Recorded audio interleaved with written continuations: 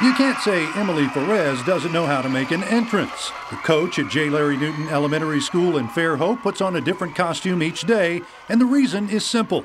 It's all about the smiles. So we thought, you're a Golden Apple Award winner. Thank you. This is amazing. And I even wore my best fancy outfit today for this. I did see that. You dressed for the occasion. I did. I did not know. Today is National Read a Book Day, and I am Fancy Nancy, so it's just amazing that I get an award the day I'm Fancy Nancy.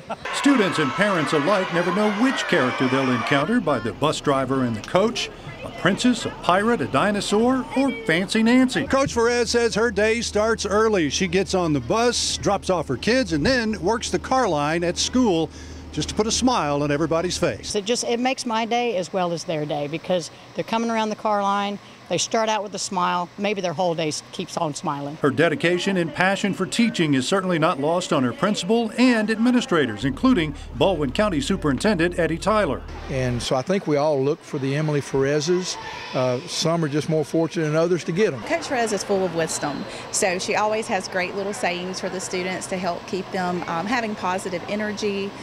There's a lot of high fives, a lot of handshakes, hugs. But we had a lot of people asking, where do you get these costumes? Some I purchase, some I make, some I just collect, and some people hand to me because they say, you need this outfit. And I say, yes, I do. Our congratulations to Emily Pharez and J. Larry Newton School for a job well done. In Fairhope, Bill Riles, WKRG News 5.